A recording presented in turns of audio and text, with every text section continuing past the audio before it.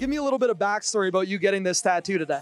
I tweeted at Derek Martin, the team president, that if they beat the Ottawa Fury in the Voyageurs Cup, I would get a Stephen Hart tattoo. And he offered to pay for it, which I didn't expect. So I actually traveled to Ottawa for that match. Loved every minute of it. It was so amazing. It's the best trip I've ever had. Unfortunately, they didn't win in the end, but I was so proud of them that I messaged Derek right away and said, Derek, if you're still willing to do it, I'm still willing to do it. So we set it up, and today was the day. So we've got Rover sort of rampant. He's carrying the banner for the Wanderers. The shield depicts Stephen Hart, of course. He had to be on there.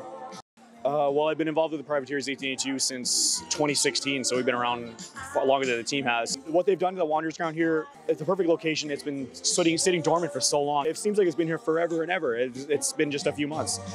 We were just singing Wanderers Till I Die a few minutes ago, and I think I proved it. So I think he's gonna like it. I think he'll get a kick out of it.